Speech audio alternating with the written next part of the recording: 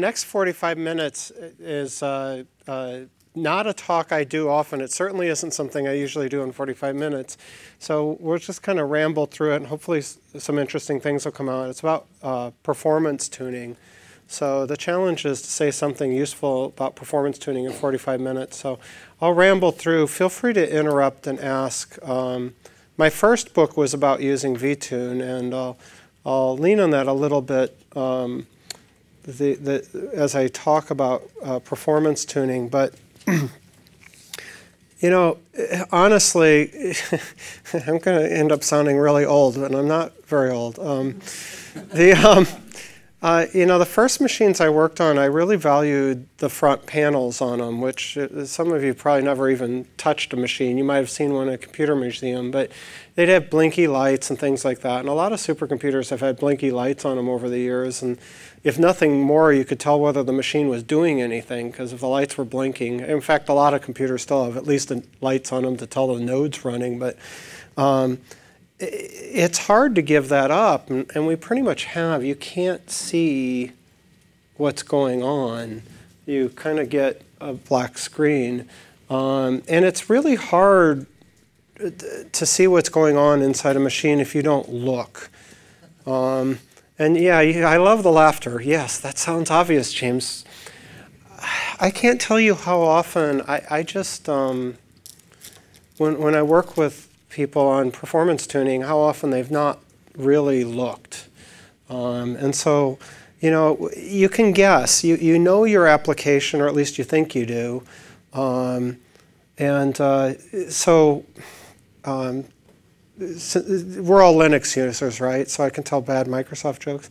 Now, the very first Xbox had an Intel processor in it, and every STP that they shipped, or SDV, whatever they call it, development machine, had a copy of vTune with it. And I was very proud of that. And Microsoft had advanced machines. And one day I got a call from their team, and they said, you know, we almost called you yesterday.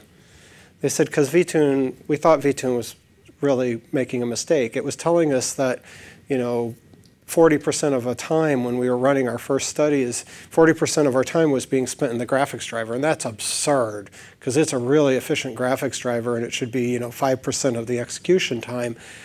And they said, well, we went to look, and we thought we'd look at it a little more so we could tell you more what was wrong with vTune. And then they said, oops.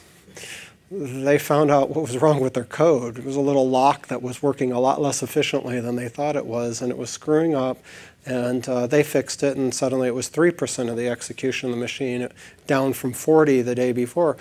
But what it was about surprise. They knew their code. So I always think of all these tools, and I'll make different references to tools Intel has and others have. But, you know, it seems like a headache. I mean, I've got prof, what more do I know? And I've got printf, what more do I need? And I'm kind of that type of programmer myself. But if you're really trying to do a great job with your application, the tools that take a little time to learn and master, that can show you what's really going on, are like a flashlight in a cave. And, you know, what are you looking for? I think the first thing, not to be shy about, while you're developing your code, use tools like this to confirm that you actually got what you were trying to code. You're trying to write an eloquent routine that, an elegant routine, eloquent too perhaps, but elegant routine that, you know, has no weights or does, you know, fantastic synchronization. Have you ever actually run a tool to show you that you actually got what you were trying to do? So confirmation. But the other thing, run it for surprises. If something doesn't make sense, that may be a hint. It may be the tip of the iceberg. You know, I can't help but think of the discovery of penicillin. If you remember the story, is this poor guy trying to do experiments in petri dishes, and something kept showing up and destroying his experiments. And it turned out to be a bread mold, and it had this uncanny way of killing off all the bacteria in the Petri dishes. Well, he could have just kept washing the dishes out and get his experiments right so he didn't get the mold in them. We would be worse off for it. He got a fascination with the fact that this bread mold might be useful, and it's a little antibiotic we know as penicillin. There are so many things like that. And as I work on performance tuning, the surprises often tell me a lot about what we can do with an application. And so if you're not using these tools, I really would encourage. The other thing is, if it seems like a headache, your expertise will grow. Because you really, you're likely to be that sort of person that wants to squeeze performance, because we're working in HPC. And machines have quirks. And so as you track down things, it'll get more and more intuitive to you. So I really encourage you to look at tools. Now, if we're looking at the Intel suite, just to name names, Intel vTune, or we call it Intel vTune amplifier these days, this is for node level. And it can do performance profiling, where do you spend time, but its real power kicks in when you use these little performance counters. So starting with the Pentium, Intel put these little performance counters in the chip. And they weren't there for software developers. Goodness, us crazy software developers, we started using them and we scared the company to death. But these counters were put there because the design had 5 functional units in it, and the hardware designers were frightened that they wouldn't be able to debug the hardware. And so they put these counters in it. But then they got so scared that people would reverse engineer that we put it in something called Appendix H, and we made people sign 10-year non-disclosure agreements and horrible things. And we spent our time lobbying them to say, no, we ought to make some of these counters public. So we did with P6 and retroactively to Pentium. And just for a reference, that means we made them completely public in about 1995 or 96, I think. So it's a while ago. And since then, we've been evolving them, and the counters have gotten better. And there's a lot of neat things that we put in the counters. We can have more exact counters. We can have stall condition counters. We can have a lot of neat things that have really been added there only for software developers. So it's evolved a lot in the last 20 years what these counters are for. They're there for software developers as well as for hardware debugging today, and that's really vTune. And these counters are also used by other tools, but my personal opinion is vTune's the best at it. At using these counters, but there are other tools that can access the hardware counters as well. Then trace analyzer and collector is much different. It uses an instrumented MPI to look at communication traffic. It's another thing you can get insight into is what's happening at the MPI level.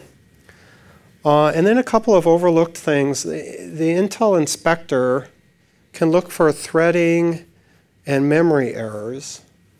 It's really nice to be sure that your program doesn't have potential deadlocks and race conditions in it. It's really nice to make sure it doesn't have memory leaks in it. Parallel programs that have these things in them are very, very difficult to debug.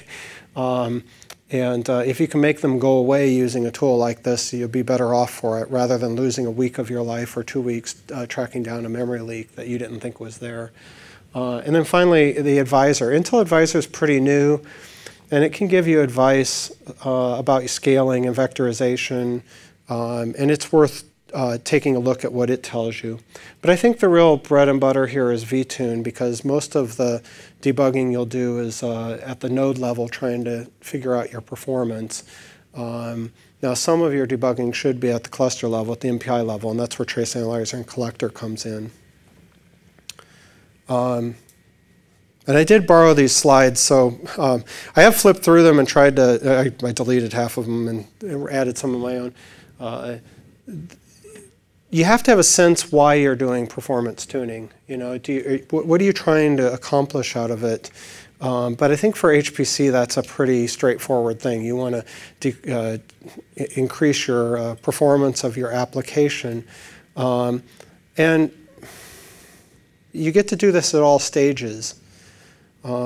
We have something at Intel when we're designing chips we call design for manufacturability, and it's a shorthand for design it so we can debug it and refine it. And when you think about designing your application and stuff, it'd be nice if you think about little probe points. Where could you get some metrics? Where would you look? What are you expecting out of your program? Even if you don't actually change your code for it, do you know what you're expecting to happen? Are you expecting all your barriers to happen in a certain amount of time? Are you expecting to be running pretty synchronously, or do you have an asynchronous thing? What's your expectation about wait times at locks, things like that? Have it in your head, and then go look at it to see if it's true. And I can't emphasize this. The concept of this slide is tops down. Don't overlook the big things. You know, I mentioned memory allocation before. But what a silly thing to have screw up your program. But experience tells me a lot of applications out there that are doing parallelism have never thought about whether their memory allocator is really tuned for parallelism. They just assume it is. I can tell you they're not. TBB memory allocator. But you can test these things. You can look at it. You can look at that performance directly with some of these tools. You can also play a guessing game and swap in and out libraries and see which works better, which is probably the method most people use. But there's so many different things you can look at this level, network and stuff. There's even BIOS options. There's a silly thing, but there are different options that may or may not help your performance. One of them on KNC that some of the customers use is that they turn off iCache snooping. That's an option on some machines. It means that you can't write self-modifying code and have it work in a compatible fashion, but since almost nobody does that anymore, you can increase performance a little on some machines. There's lots of games, so you never know all the knobs that might be out there to play with, but hopefully most of them are in the application. But don't overlook the fact that the type of machine you're running on, the type of how big your swap files are, if you use such horrible things. I know that's not normal in HPC. Page size is something you have some influence over. Huge pages can have a big benefit. They're not that hard to invoke.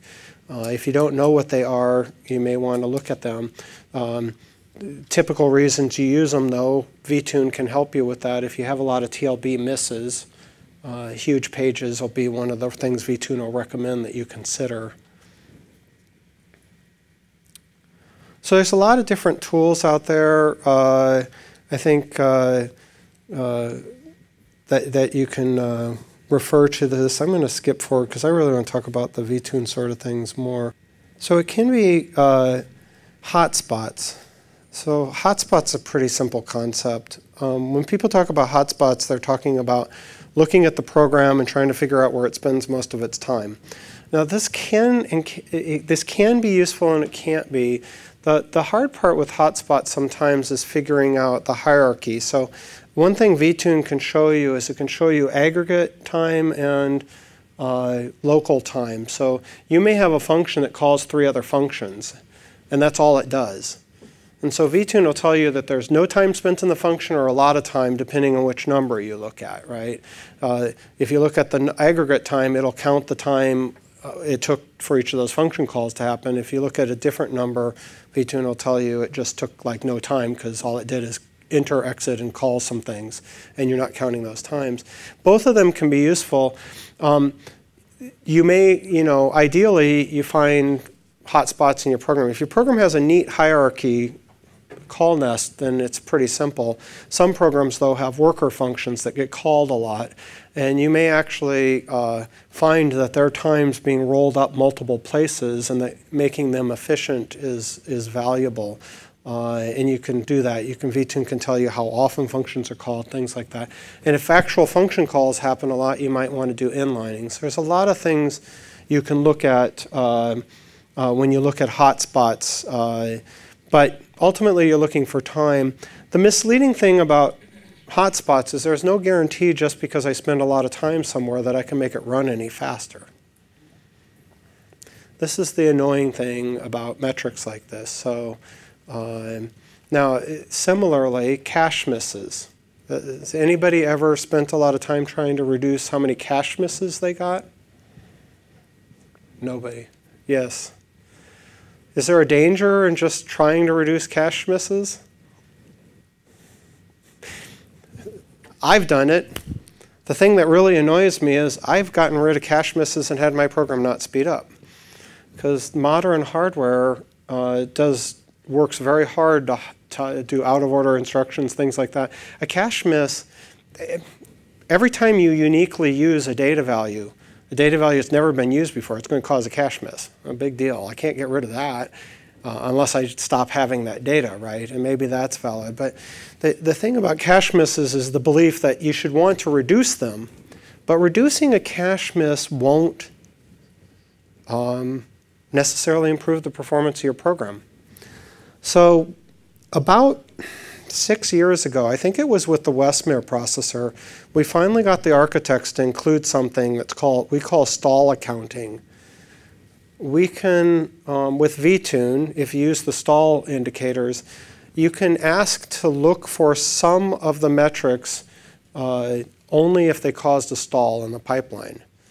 So a cache miss that led to some computation being delayed.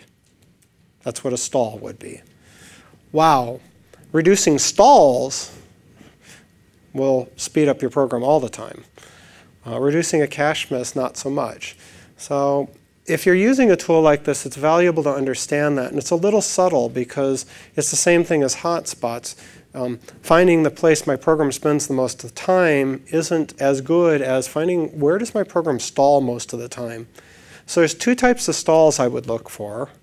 One is things with the memory hierarchy, either cache stalls induced by caches or by TLB misses, and look for where they're happening. And if you're lucky and you can find a section of code that's plagued with stalls, that's a prime place to look at. Can you restructure your program, rechange it, whatever. The other place to look for stalls is locks and synchronizations. So, and that's a different tool that you would use. vTune can do some of that, and Spectre can do some of it. It can show you how long you're waiting on a lock. vTune understands OpenMP. It can tell you about locks in OpenMP or TBB. The barrier synchronizations at the end of parallelism inside OpenMP. You get an implicit barrier synchronization looking at how long waits happen for that. Ideally, all the threads hit at the same time and nobody has to wait. But if you have a lot of wait, it's probably because you have imbalances. And then trace analyzer and collector at the MPI level, looking for those. This is really prime stuff. If you're looking for things, nothing better than to find when your machine's sitting idle. And in my experience, it sits idle quite often due to cache memory things. And it looks idle because of the barrier synchronizations. And you can see those directly with these tools. So those are the things I try to shine a flashlight on. And let me see if I can find a picture. So the hotspots are pretty straightforward. So you're looking for surprises. And you can of course, one of the things you want to try to figure out, I guess, if you're memory bound, you need to worry about trying to reduce your memory activity. And this is a complicated topic. One of the problems with these tools that will always be there is they rely on our brains. The tool shows you what's going on, like a flashlight. You know, it's shown the flashlight. It showed you something scary. The flashlight's not going to tell you what to do. You know, run, hide. vTune can't do that either. We have tools that try to give you some hints. That's the advisor tools. But the problem is there isn't one size fits all. So these tools really are there today, and I think for a long, long time. They're there to show us as experts what's happening. And that's why it's really good to have a theory of how you wanted your program to work, so that you can tell whether it's a surprise or not. If you go into using these tools and you have no idea how you wanted your program to work, the tools aren't going to tell you as much. You're better off if you think you knew how your program is going to work, and when you use the tool, you go, oh, that's not the way it's supposed to be. Or, oh, it works just the way I wanted it to. But the stalls are tough. But the memory, if your memory bandwidth constrained, the hard part is how do you do anything about that? Well, if you have an intelligent algorithm that suddenly needs less bandwidth, maybe that's one thing. Maybe switching from 64-bit integers to 32-bit integers, or from 64-bit floats to 16-bit floats or something. It will compact your memory and use your bandwidth more efficiently. Lay your memory out. Are you using all the elements in every cache line that you fetch? Or are you doing a stride 8 memory access so you're fetching in all these cache lines and using up your bandwidth? Those things, the tools can't tell you the advice today. And I don't think they're going to anytime soon. But as an expert, you can look at these things and start to learn, like with memory bandwidth, at least know that memory bandwidth is what's limiting the performance of your application, and start to think through, can I change the memory bandwidth?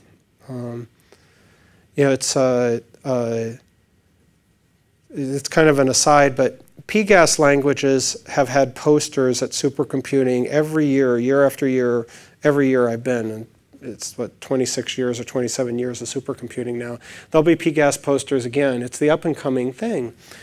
And it's easy for me to make jokes about it, but the talk before today about network fabrics, driving latency down, the integration is going to drive latencies down as the total latency, right? The latency isn't just the latency of the hardware, it's the hardware plus the software. And as the hardware integrates more, the latency will go down.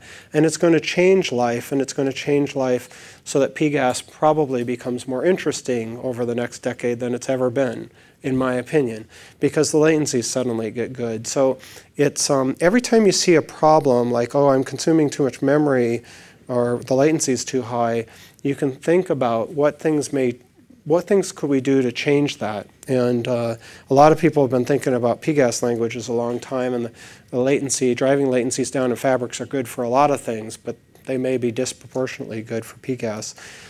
Memory is the same thing. It's if you can do different blocking, different algorithms, so on, that reduce your dependence on memory, it can be very helpful. Some programs speed up going to Xeon Phi from Xeon because Xeon Phi has more memory bandwidth than the Xeon, more aggregate memory bandwidth. Not total, but not per core, but total. So if every core is going full out, but independent data, Xeon Phi is better than a Xeon. And so it has better aggregate bandwidth, but on a per core basis, it has less bandwidth. So if you can scale your program so that it breaks up its memory accesses, that can be helpful. If you look at a Knight's Landing, which has a high bandwidth memory on it, if you can block into that, you'll get better effects because you've got a very high bandwidth thing. Same thing on a GPU. If you can move your stuff into a texture memory, you get better performance than if you're going off chip. So this memory hierarchy thing, there isn't a hard and fast rule, but you can, vTune can show you some incredible counters that can give you an idea of where work is happening, where stalls are happening, concurrency. This is a view on thread concurrency that shows pretty good concurrency. One of the things it would show you is if you got out of balance, you would see that the average concurrency didn't equal the number of worker threads. The CPU is being pretty well used here. This is a pretty good example. So it's boring. I don't know if they're better. Oh, and then memory bandwidth. Yes, we can show some data about bandwidth. This is a view in vTune of using the bandwidth tool. And it can show you on the different packages how much bandwidth is being used. You should have an idea of what you expect your bandwidth to be. Again, this is the flashlight thing. If you shine a flashlight and you didn't have any idea what you were going to see, it won't tell you as much as if you had an idea ahead of time. So do a little back of the envelope math. Try to figure out for your algorithm the bandwidth that you were hoping to achieve. And then look and see if the tool verifies that. But it's very hard for me to tell you what to do to increase your bandwidth. That could be restructuring code, could be many things, but you should see if it matches what you were trying to code to. An MPI, this is a pretty easy graph to read. Red is bad. I think we accidentally made red good in one of our tools once, and I think that was a bug fix we asked for, but red should always be bad. So on the MPI trace analyzer, red is bad. It means that there's a wait happening, and this program's pretty. This is pretty ugly. Something's going on the top application. This is probably a reduction, if I had to guess, operation of some sort, but there's way too much waiting going on. This particular beautiful graph looks to me like most of the nodes are running the application about half the time. That's not good. They're spending half the time doing computation, half the time waiting for some barrier. You can probably do better than that. So this one looks pretty classic, that there's probably some algorithmic shift that can give us a big bang. It's really cool when you see a graph like this and you see that most of the time's being wasted, because it tells you that there's a lot of benefit to be had. And again, that's what I spend time hunting around in the tools for something this pretty to go after, because this says, wow, this program sucks so much that I'm getting less than half the possible performance if I can just figure out how to get rid of that barrier or whatever the reduction synchronization is. Again, this makes me very happy when I find something like this. Now, I can't always solve them without changing the program too much, but this is what you look for. This is funny, because this is the gentleman who gave me some of these slides. A lot of people think these performance tuners were only for architecture experts or people, and that's how they did start. But really, we're working to try to make these counters more understandable. And there's a few things done, but we call these performance monitoring counters. So we call them in the PMU, Performance Monitoring Unit. And these are present. Most CPU vendors have something like this now. Even some of the chipsets for memory have some of these. vTune can look at some of the, sometimes there's chipset Northbridge, Southbridge that have counters in them to tell you I/O traffic or memory traffic. That's where we can get some of the data, but most of them are still on the CPU. But the raw events can be very difficult to analyze. The reason is if you look at a raw event for something like an L1 cache miss, you may miss the fact that that sometimes the L1 cache miss is serviced away other than an L2 fetch. So an L2 fetch may be a better indication of an L1, what you think is an L1 cache miss than the L1 cache miss. So these get to be kind of complicated, because you get down in the microarchitecture of the machine. What you really want to know on a cache miss is, did I have to go fetch it from the next level? And sometimes an L1 cache miss can happen and it doesn't have to fetch from the next level for very strange buffer reasons and so forth, but an L2 cache will happen. So the vTune will expose all the counters on every device that you can run on. So you pick something like a certain version of Haswell. vTune knows exactly what counters there are on that. But we also have more abstract counters that we try to make the same from architecture to architecture. And this is useful. I would encourage you to look at the more abstract counters that we have that we can preserve from machine to machine, rather than doing too deep of a dive on the actual machine. And so there's a lot of, these are some raw events. And let me see if I can find favored ones. Bad speculation. Depends on what chip you're on, what that means exactly, but what it means is that the chip went and speculated something. It was probably a memory fetch.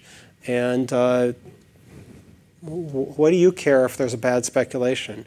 Well, you might be afraid it slowed down the machine, but there's other things you could look at to tell you if you slow down the machine. So if you look at the documentation for vTune, it can be very daunting, because there's literally hundreds, if not thousands, of counters on each processor.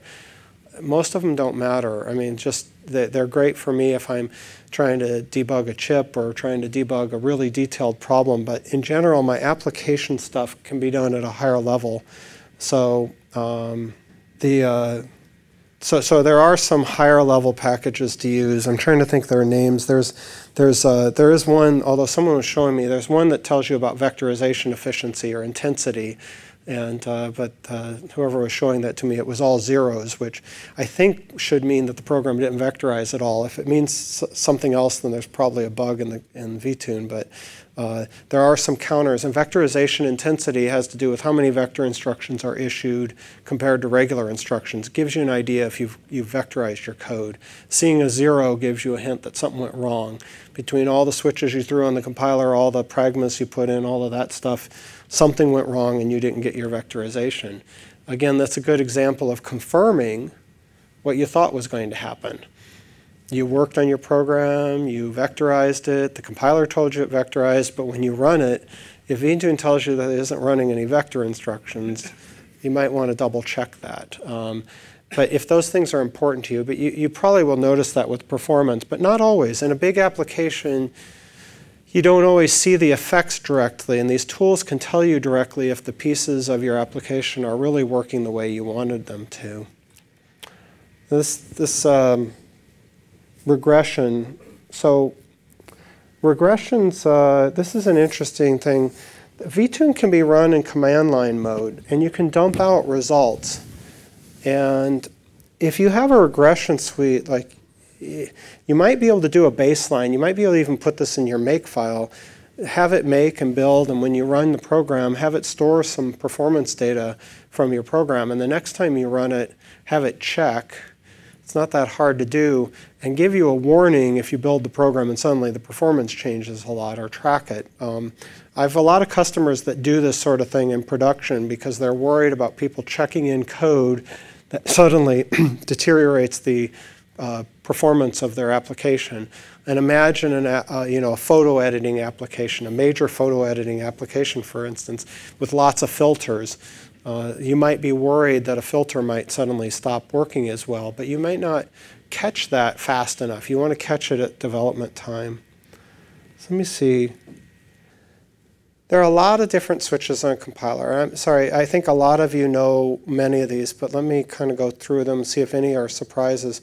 There are different optimization levels on a compiler, and that may seem mysterious, but O2 is usually, on Intel it's default. I think most compilers kind of settled on O2 because O0 means don't optimize. O1 means optimize a little. Goodness only knows why. No, often O1 means optimize for space, although we actually allow you to specify that separately in our compiler. But traditionally, often O1 meant use some optimizations, but not if they make my program a lot bigger. And O2 usually meant turn things loose. O3, if it exists in compilers, it does in ours, often says do more optimizations. That usually makes your compile time run longer for optimizations that aren't usually as profitable. So a lot of people just use O2. You might try different O flags and see if they help. In general, I'd say if O3 doesn't help a lot, stick with O2. But O2 is by far the most used optimization flag on the Intel compiler. It's the default. And that means it's the most debugged. But I have good faith in the other ones. It's just that O3 doesn't tend to be used a lot. It does higher level memory optimizations. Vectorization, there's a lot of different switches. One of the favorites for a lot of people is -x host. It just means look at the machine I'm running on, compiling on, and do the vectorization for this machine. If you have if you're compiling on a different machine than you're going to run on, you may want to put a different flag in. But the X-host is popular. There is interprocedural optimizations. This is where you give the compiler some hints to look between functions. Normally, a compiler only compiles one function at a time. If you turn on IPO, the compiler will look between functions, and this is when it might inline one function into another. And then the question becomes, how many functions can the compiler see? Well, in most compilers, it's how many ever files, how many ever files you put on the command line. Most of us do a make file one at a time, one file at a time. So we'll do an ICC on foo.c and produce foo.o, and we'll do another one on bar.c and produce bar.o. If you use IPO in that circumstance, it'll do optimizations between all the functions in that file. If you specify multiple files on the line, it'll do it between all the functions in all the files. And there is a way to have it do IPO in a delayed fashion where you do it one file at a time, but it doesn't really compile it. It puts all the stuff in the .o file, and when you run the linker, it actually finishes compiling and does it between the modules. So you can read up more on interprocedural optimizations. Sometimes, especially if you have small functions that are being called many, many times, getting them inline and so forth can be valuable. And the compiler is capable of that. The problem is the compiler usually only sees one function at a time unless you tell it to look at more. And that's really about the efficiency of the compiler, speed of the compiler. The more you tell it to do, the slower the compiler is going to get. So the reason those aren't default. There is a profile-guided optimization. This is not rocket science. The compiler is a whole bunch of heuristics, guessing what the best optimizations are. The compiler writers would love to know how your program's really going to run. So profile-guided optimization is when you actually compile the program with a profile gen turned on, you run the program, it produces some files, output files, you feed them back into the compiler when you compile it, and it'll adjust the heuristics on the compiler to match the way your program behaved when you ran it. In practice, what does this do? It fixes branch mispredicts and a few other things. It rearranges functions that are called from each other to be close to each other to reduce TLB misses and so forth. It moves some global data structures around. In HPC programs, profile-guided optimizations don't tend to help a lot. They tend to help with programs that don't have just a few hotspots but are very flat. But we're getting into more people doing HPC work where things are getting flatter and flatter. The classic cases for profile-guided optimizations are databases. Things like Oracle and MySQL and things like that are very flat, but rearranging functions and stuff and doing better branch prediction can be really helpful. HPC programs usually aren't very hard to predict. They have nice loops. They loop most of the time. They only occasionally fall out of the bottom of the loop, things like that. But if you have a program that's a little bit more odd, that might be worth looking at. Most HPC users should ignore profile-guided optimizations. But fast, there's all sorts of different things to run a little faster and looser with math. And if you don't know about these, you probably should. So the first most evil thing to most of us is denormalized numbers. So the default on the Intel compiler is to flush to 0. It's a fancy way of saying when my numbers get so small that they're going to go into the IEEE denormalized format, just flush them to 0, because denormalized numbers run slower on most processors. In fact, I think all processors. And so you can get really small numbers, and they will suddenly slow your program down. By default, our compiler compiles to flush to 0 so that you don't have this problem. But the other thing is there are some mathematical algorithms that can be sped up to be more approximate, not quite bit to every bit. And the fast option reduces the precision of divides and square roots. Well, I think maybe just divides. But they're worth looking at if you're doing a lot of floating point computations, especially things like divides. You may be able to relax it a little. The problem with relaxing is you're going to get a little bit different results. If you're doing testing, that may or may not be a problem. I think that's a pretty good place to stop and take some questions. I think I just encourage you to take a look at the multitude of tools that can give you insights into what your program's really doing. That's ultimately what, if I had the ability to go on for a couple more days of teaching, I would simply be trying to encourage you to use tools like this to look, to have an idea what you're looking for so you can be confirming something, and then an opportunity to be surprised, and then follow up on the surprises. You probably won't discover penicillin, but you might discover something equally useful to you. Okay, so if I'm doing some performance counters, like what's the difference between using vTune versus using something like Poppy or Tau? Like, yeah, so as long as you're using the same counters, there shouldn't be any difference. vTune generally has more counters in it. It's kept more up to date than I see Poppy being. There isn't a fundamental reason that has to be. It just is. The vTune has more of these higher level counters, aggregate counters, different things in its user interface like that. But like on like the latest Intel processors, like Poppy usually has the issues of overcounts for like floating point operations. So do similar issues arise for vTune?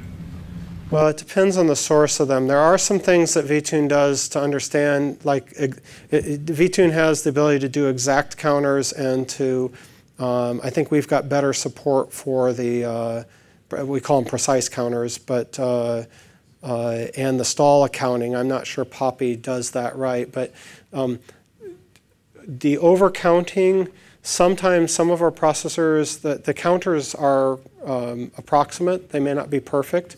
And so in some of our processors, there'll be errata and things are counted. So it depends, but there definitely can be times where Poppy and vTune will give the same slightly wrong or totally wrong answer depending on the hardware you're running on.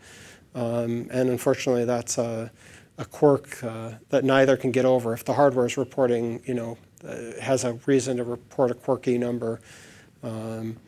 But I think vTune's just a more rich environment. There isn't a generic, if Poppy has the feature, it should work as what, the same as vTune. It's just vTune's a little bit more rich environment. And I know Poppy doesn't, we have the things called uncore events, things that are more on the chipsets or memory counters and stuff, and Poppy doesn't understand those yet, is my understanding. So. My question is about the IPO flag for the compilation. So we have an application code which links to an open source library. Do we need to use the same IPO flag when we compile the library? So the question is about using the IPO flag on some parts of your application and not on others. You might be compiling some with GCC, some with Intel. IPO will only have an effect on the modules that Intel's compiling or that are compiled, but there aren't any bad effects if you use it on some and not others. So you might use IPO on a few modules and not on others, and maybe you're linking it with GCC. There's no bad effects. Maybe missed optimization opportunities, but nothing bad will happen. But we got some error message when we did that. And Google cannot tell us what kind of error it is. Okay, I think you may want to send me more details and I'll help you get an answer. But the way it's architected, it shouldn't cause an issue to have some IPO and some not. And in general, it's probably a good idea to try, when you're pulling in any other libraries, to try compiling them with the Intel compiler if possible, so that you can also tell what's happening and if you're getting improvements. So if you're borrowing libraries like you should be, right, try different compilers on them. Absolutely, keeping it flexible to go from compiler to compiler. And one last thing, I mean, you can always send me email. I'm kind of a slow way to get support. I'd encourage you, don't be shy about going to the forums on the web, or if you have access to Premier support from Intel. We take it very seriously trying to answer all the questions, so give us the opportunity, at least ask the question and get our attention, because we want to help find everything. Sometimes there are bugs. Everybody makes mistakes. We like to hear that, and we also like to help you if it's something we can help that wasn't clear enough from using our tool.